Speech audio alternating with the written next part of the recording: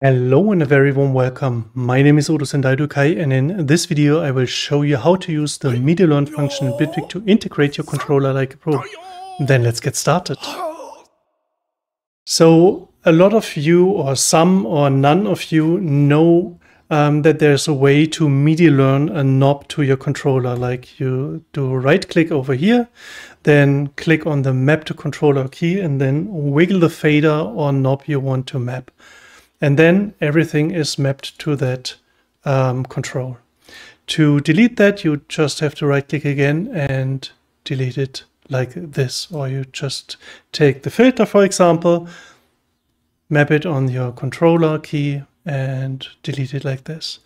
This is very easy and quick, but there is a better way, not that longer version of that, because there is these, or there are these remote controls in Bitwig. I did a lot of videos about them. I did some with driven by MOS scripts and the generic flexi and so on to get most of the whole controller thingy and your synthesizer plugins and devices. And if you want to control this knob on your, for example, let's say in the polysynth, then you can just click over here. If you don't want to search here, add a new page, click on here, then maybe you want to add the resonance as well, click here.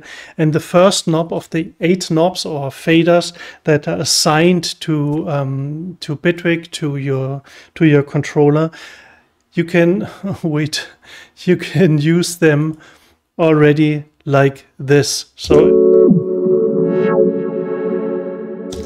So you can use them instantly. And the big advantage to do it like that only takes 1 second longer than just right click here, map to control or key, is that this this connection is only available if you select the device. So if I want to control, for example, I don't know what I did here.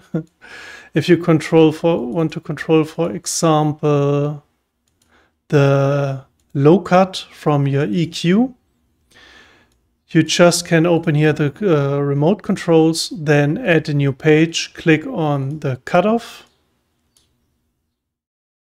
and click on the Q. And if this device is selected, you can control them via your controller, for example. And this movement doesn't include your former controls. So wait, so you can see both. So if I select the EQ, it just controls the EQ. If I select the polysynth, it just controls the polysynth. And it's always the same 2 faders I'm using. The same goes to devices, plugins. So if I open Vital here, I have a sound like this. Very quiet right now. Like this. And I want to map the filter and the resonance as well. I just open it here, click on the plus, click on this symbol, then click on this symbol. And as long Vital is selected, I can control these parameters really quick. And the same to show it completely. Click on Add Page, click on the frequency, click on the Q factor, the resonance, and now I can control this device with my controllers. And at last, the search synthesizer, same principle, just another plugin. You want to control the filter. For example, just open it here, add a new page, click on the filter, click on the resonance, activate the search.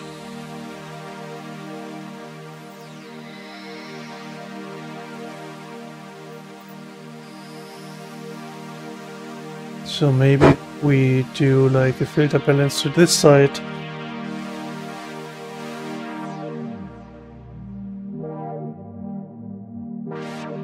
So you see it's very easy, very quick, and far more flexible than if you do the map to controller or key, or if it do you directly in the plugin with a Midi Learn or assign Midi CC or something. So that's it again. My name is Ole Sandaidukai. Thank you for your time and attention, and I hope to see you soon again in the next video. Stay healthy, save the future, take care. See you then. Ciao, ciao.